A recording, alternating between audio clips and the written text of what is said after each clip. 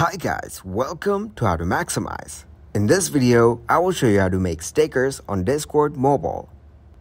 To start the process, open your Google Chrome in your mobile device. Now search here Discord Login. Here, tap on Discord. Then tap on the three dots. Now tap on Desktop Site. After that, tap on Open Discord. Now tap on the server's name on the top left.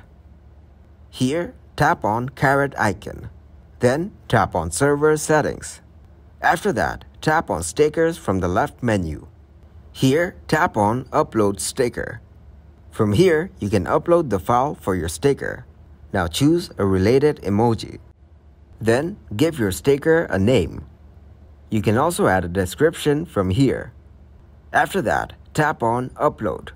And that's it. Thanks for watching, and please leave a like, subscribe, and share.